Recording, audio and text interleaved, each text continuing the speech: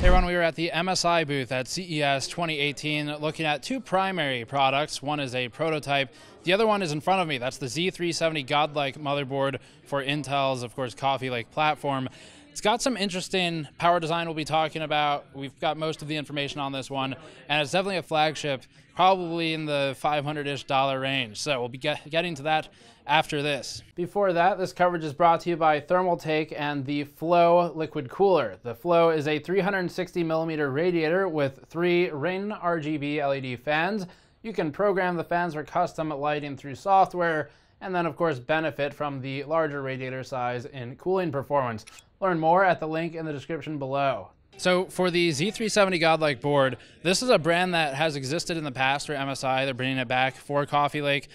They've got a couple of key features here. Obviously, this has a lot of the gamer embellishments on it with, for example, caution, ultimate power, and things like that. The most interesting feature on the MSI motherboard is probably the network switch that's built in. The network switch, basically it's 3 Ethernet ports on the back of the board, and you can plug a console or some other device into the board, and then out of it will come the signal that goes back to the router. So you can actually use the board as a switch itself for another device. At the base of it, it's an 18-phase, so it's a doubled 8-phase VRM plus 2 for the memory, and they're using IR or International Rectifier 3555 MOSFETs for it with a 35201 controller, which we've seen actually pretty frequently in the last couple months. That's also IR, by the way, for the voltage controller. Other than that, memory support is 4133 megahertz at its max for this board officially, and that is powered by the 2-phase VRM, VMEM, VRM.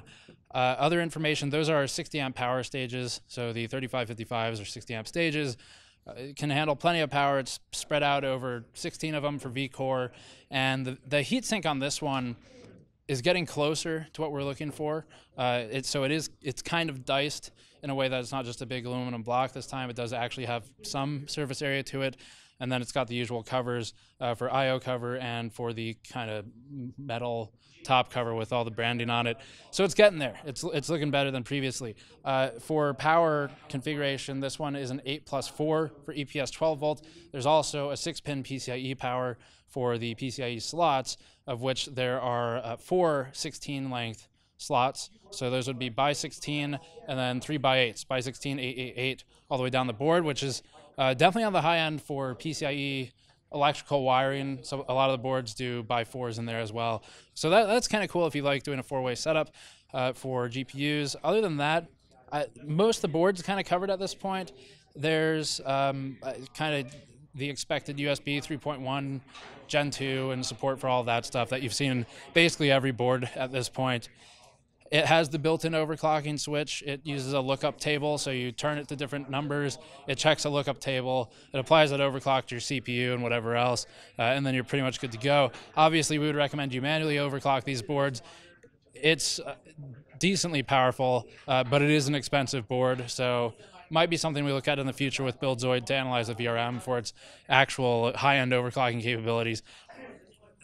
I'll mention the M2 heat shield since we've done that in the past. So this time they're aluminum instead of the previous, which was a stainless steel. So aluminum is significantly better thermal conductor than stainless steel for the Gen 1. And they're also using slightly thicker thermal pads, which is just good for ensuring that there's flush contact with all of the components.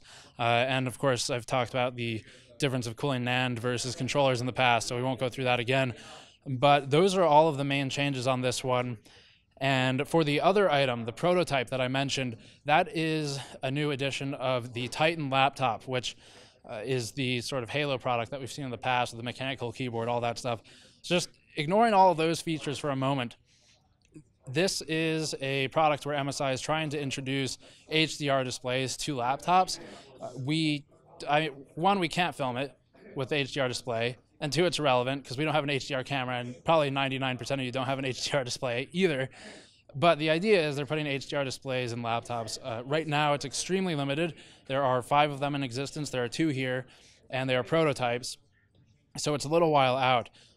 Sort of long-term view, MSI is trying to go for HDR 100 Hertz displays, which would be crazy if they can pull it off, and eventually roll it out into smaller consumer laptops that are more affordable and not just Halo products. But they're starting there because they have limited quantity. So MSI has told us that they are ready to go. They're just waiting for their suppliers to produce enough of the panels to use in laptops at the laptop sizes.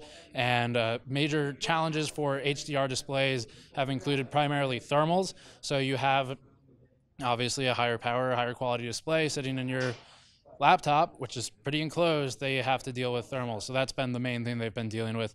And they're trying to work towards obviously making sure that the display can sit in there without burning out. So it'll be a little while waiting on supply and working on the thermal challenges, but it's something to keep an eye out for if you're interested in that kind of thing. Ultimately means HDR is coming to consumer in a much greater way for the next few years. So that's it for MSI's suite. As always, you can check links in the description below for other articles from CES. You can subscribe to us for additional coverage at the show and help us out directly on patreon.com/gamersnexus. Thank you for watching. I'll see you all next time.